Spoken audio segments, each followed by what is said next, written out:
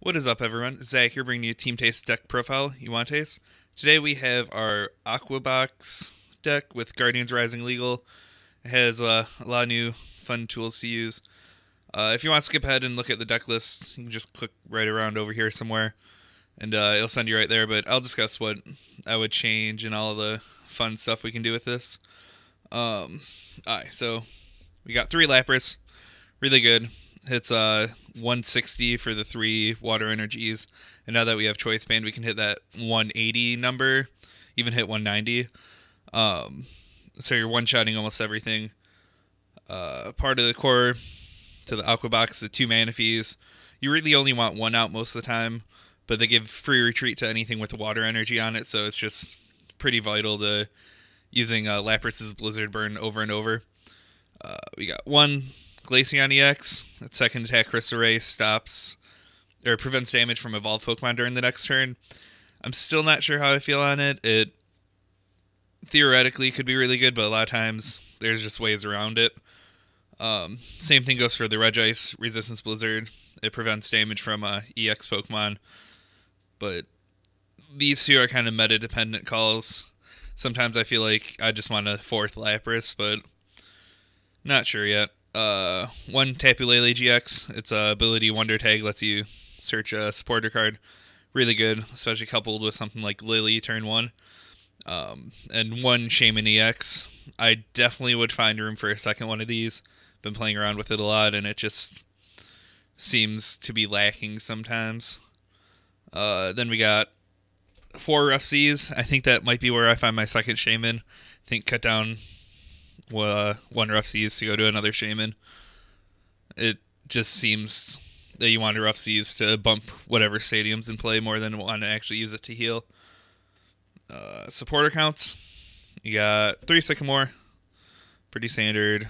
3 N, 2 Lysanders, 1 Olympia. It's really good to reset Blizzard Burn, or even just heal a little more damage with Rough Seas. 1 Lily. I'm thinking this is going to be pretty standard with Lele. Turn 1, you can just Lily and get 8 cards, which can be just ridiculous. And 1 Hex, just for those matchups. Or like turn 1 Hex, you can Lele for Hex. It's really good. For items, we got the standard 4 Ultra Ball, 4 VS Seekers, just standard. And then we got 4 Elixirs, and 4 Aqua Patches. This is where the heart of the deck is. It has a lot of shades of Turbo Dark expanded, where you just want to turn 1 Elixir and patch everything you can. Getting 2 Lapras is set up turn 1 or 2. It's really not that out of the ordinary. And 3 Trainer's Mail to help with consistency. Then we got 3 Choice Band, plus 30 damage to any EX or GX Pokemon. It's really good. And now that Field Blower is in the format, you're not going to want to rely too heavily on the Fighting Fury Belts. The plus 40 HP just isn't reliable enough. Then we got 1 Rescue Stretcher. Put a Pokemon from the discard pile to your hand or shuffle 3 into your deck. And 1 Field Blower. Remove 2 tools or stadiums from the field. Really good. Wish it was reusable, but something against like Garb, you can knock off their Float Stone. And then we got the 4, 8, 12 energies. Simple. You want to hit those elixirs. And I'm finding that I'm not hitting them as often as I'd like to, but not much to change from there. Really simple strategy. Just get all the energy on the field and constantly be hitting with Lapras, the Blizzard Burn 160, 190 over and over. If you can't one-shot anything, you can use its GX attack, Ice Beam GX, to paralyze your opponent's Pokemon and hope that they don't have a way to get around it. The major changes, I think, not so sold on the Hex. Haven't really used it, except against something like Greninja is what you really need it for. The 1 Rough Seas, I think, go for the second Shaman. There's so many times where turn 1 I've already used a supporter and I really needed to dig for that extra Shaman or it was prized. Rescue Stretcher, 100% would turn this into a Super Rod. We were playing around to see if it was worth it to run a Rescue Stretcher, but Super Rod's just probably better in a deck like this where you want to get the energy back in and Elixir, even though you have Aqua Patch to get it back. You're not always going to be able to have the Aqua Patch on hand. But besides for that, this seems pretty standard. I've had some people tell me cut an Elixir, but I don't feel comfortable. I just want to get as much energy on the board, like turn 1, turn 2, turn 3 as possible. I want to be hitting the Blizzard Burn reliably turn 1, which requires an attach to the active, usually Manaphy down and the Lapras, Aqua Patches, and all that fun stuff. Deck matchups, I'll go through some old meta stuff. The Turbo Dark, it just rolls. I don't see a way that Turbo Dark can keep up, especially if you blow off some of their EXP shares of Frogging Fury Belts. Lapras is just hitting too hard to quit too quick. They don't have time to Oblivion Wing set up.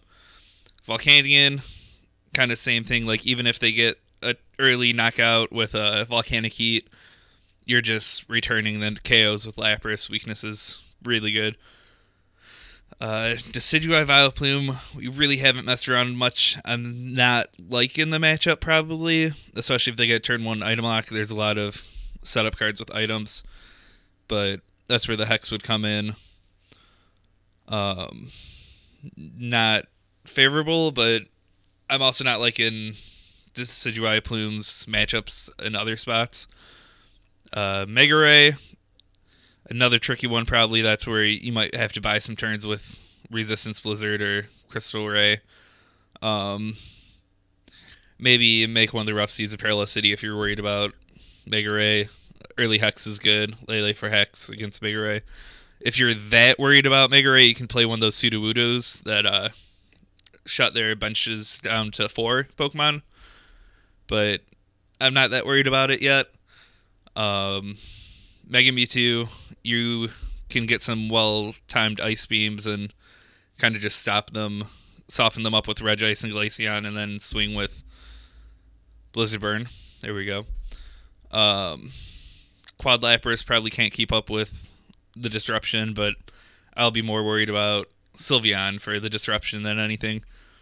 Greninja doesn't seem favorable. I'm really liking how Greninja's looking coming up. Quad Garb seems to be pretty 50-50-ish, but that was our old list that really didn't have a reliable second attacker with Quad Garb. Sometimes you can get away with not playing any of the items, just collect a couple turns, set up a couple Lapras. Not sure what else to do except not play items. Trevenant Plume should just pretty much roll over this deck. You can try to wall off with Glaceon, but they're just going to come at you with something like a Tapu Lele or something else that can hit it. Probably have some sort of second attacker. But that's about it. Aqua Box, this is the same list that we've been playing with on the channel. Making those couple changes probably tonight. So let me know what you guys think. Do all the usual like, share, follow, subscribe, all that good stuff. Almost hit 100 subscribers. Really exciting. Thank you, everyone. And I'll see you guys next time.